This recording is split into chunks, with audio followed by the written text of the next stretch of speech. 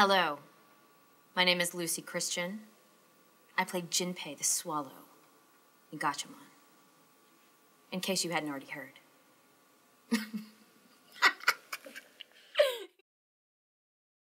Well, I'm fortunate. And that's really true. But I auditioned with everybody. In fact, Gatchaman was a really cool title for us because its reputation preceded it. So many people have already heard of Battle of the Planets and, you know, everything. And it was, you know, there was a buzz about it in the corridors, out in the green room. And because Charlie was coming in, and we had not worked with him before, everybody was excited about, you know, trying to be in on, number one, the cool show, and the show that would run a long time, and get to work with Charlie. And so everybody auditioned, as far as I know. And that was kind of another cool thing, too, was knowing that you were sort of auditioning against people that maybe you hadn't, you know, been up against or sort of been just really neat. You know, there's this huge talent pool that kind of came out. And I remember my audition, I was late. And I was just like, oh, man, this is not the best thing to do, to make friends with a new person. But it was really fun. It was a fun audition. I remember thinking the show was so much fun. I totally dug the whole 70s vibe from the get-go. I didn't care who I would be, just as long as I got to be somebody in it. And so, yeah, I just read along with everybody else. And voila, here I am.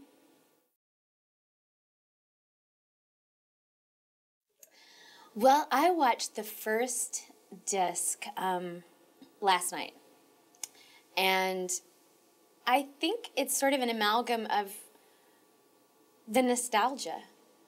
You know, it's the same kind of feeling you get, I got, when I saw movies like Almost Famous that makes you think of this time, you know, this whole time period when we were little, and our attention spans weren't constantly being challenged by hard edits and, you know, all this kind of stuff. Great music. Like, from the get-go, I was just totally enamored of the music. And, I don't know, it's just really a fun watch. And I love the fact, so far, I was just saying that I love that the way the show is dubbed is honoring sort of the 70s time period, you know, sort of honoring what it is. Not trying to make it too smooth, not trying to update it or make it something it's not, and doing it really well, doing it with humor, and I don't know, I just think it's exceptional. I think it's a really fun show. Well, Jinpei is a very complex character. I mean, you can tell from the outset just because he's been drawn to be so, you know, complex. I mean, I have to admit, the first time that I saw him, and I think the direction was, you know, we're looking for kind of a funny little boy, odd little boy. And when I saw him, I was just kind of like, I don't know. I don't know what to do with that. But as we go along, you know, I was saying I watched the first volume last night, and I can even tell that since then, he's a lot more, he's got a lot more levels. He's so much fun because he gets to be little boy and every now and then be petulant and all of the things that little boys are. And then he also gets to be kind of his fighter self and make discoveries and grow up and be tough. And so it's just really fun. He just has, really the sky's the limit in playing a character like this. You know, I'm not really bound by much. So it's great. Freedom. That's kind of one of the cool things is since he's the youngest member, he's doing that, you know, you guys don't understand me, I got to be independent kind of thing that we all did. Some of us still do every now and then. And, you know, goes off and tries to find Galactor on his own and bring him down, which, you know, why shouldn't he be able to? And sure, I could see that definitely happening more. I mean, I think that one of the other points of the show, or one of the other things that this series is about, is obviously teamwork and how they all kind of, it's a team, a Science Ninja team. And when you take away a member of the team, or if you try to do it on your own, at some point you're going to need to be bailed out. You're going to be held captive by some alien, huge turtle, cockroach flying thing, and you'll need help. So I would assume that he'll probably be bailed out in the near future again. Life experiences. Oh, what life experiences? What method do I use to channel Jinpei? I would imagine that, I mean, I don't know, I can't see me, you can. I imagine I make a pretty dorky face when I'm doing his voice. Because when I do him, when you do a lot of roles, you really have to I think about a certain vocal placement, a certain place in my head that he sort of lives. And I have a perimeter in there. And pretty much, I mean, I go off of, I've always loved kids, and especially boys. I spent most of my life growing up mostly around boys because my dad is a football coach. And as we would move, the guys would be the first people I'd meet in town, and which didn't always make me popular with the other girls. But I've just always sort of, for whatever reason, had sort of an easy connection with the male mindset, a little, I would like to think. And so I don't know, I just kind of let that play with Jinpei. And also, I mean, Charlie is very good about letting us have freedom and encouraging us to, you know, every now and then there will just be some nice descriptive adjectives, and then you go, oh, yes. And then that gets added to his repertoire, you know, then that informs him, and suddenly he's got more color. And so I think he's a work in progress. I'm still trying to do him justice.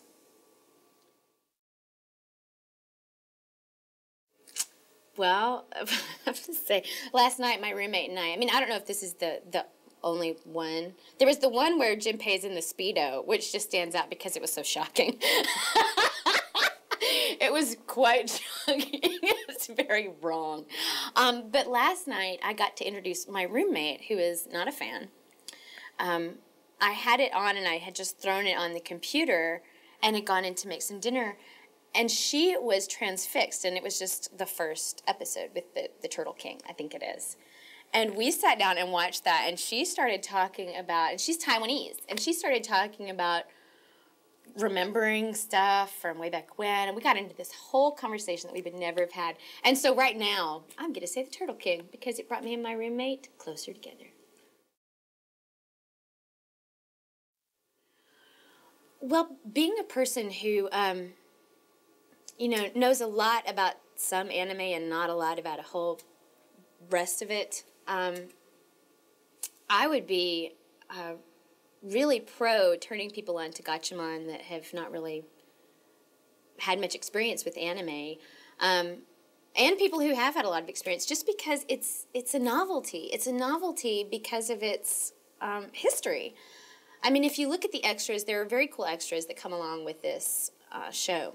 And you get to learn a lot of the background. And this show was really, really important in animation history.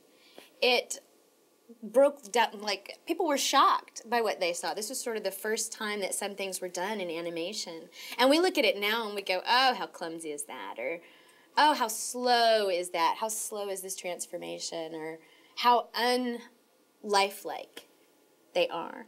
But then it was the cutting edge, man, you know. It was totally off the hip, and the best animators were working on that show. And I'm excited to see as the show progresses. I am really excited to see how it grows and morphs and changes. I've narrated a lot of the extras, and so I sort of have learned a lot about the show without even seeing a lot of what I've been talking about. So I'm stoked to see that pan out. I don't know, I think it would be a good show for all. I don't see why anybody wouldn't enjoy it, even if just to laugh at it. That's mostly what Judy and I did. And whenever they would have the fight scenes, and whenever the music would kick on, whenever they'd say something like, I was saying, June has this thing when she's like, well, I am the, explosives expert, and it's, the one chick on the team, and when she's not going, oh, Ken, it's just fun. Her lines are funny. They're all funny. I don't know. It's a riot. Buy it. I mean, obviously, if you're watching this, you have, and that shows that you have pretty good taste. So, word to you.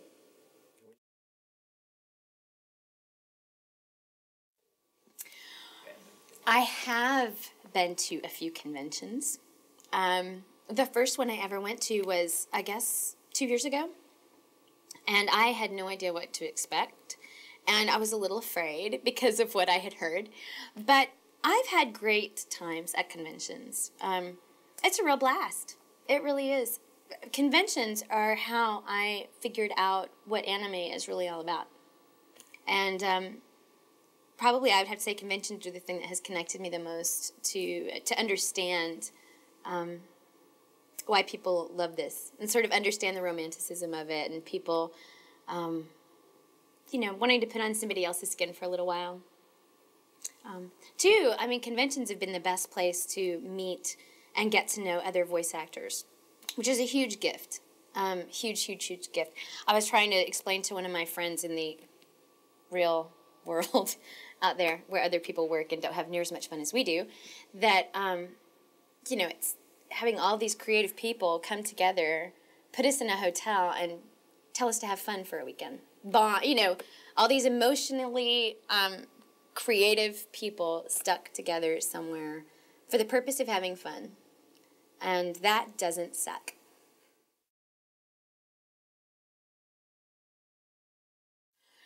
I do have hobbies. I don't work all the time, but sometimes it feels that way. I have hobbies like I took up gardening, organic gardening, no less. I know you want to touch me. And I like doing that. I am really a homebody. I love my little house. Right now I'm shopping for furniture for it, and that has become a mini obsession. I love it. I love getting great deals. I'm turning into my grandmother. I've been garage sailing, oh my gosh, and like flea marketing and estate sailing, and I have just loved it. Online I've even ordered stuff, which is huge for me because I couldn't get past that whole online, you order something out in the abyss and somehow it comes to you. Just couldn't, but now I believe it. I'm an avid reader. I love to dance. I love to play music loud and shop and drink coffee and talk. I'm constantly, especially now that I'm traveling a lot more, my cell phone is sort of joined to me by an invisible umbilical cord. So all the traveling and all the work has actually helped all of my relationships. So I'm a lot tighter with people than I used to be, so. Hey guys, thanks so much for watching. I really hope you're enjoying Gatchaman as much as I am, and I will see you soon. Bye.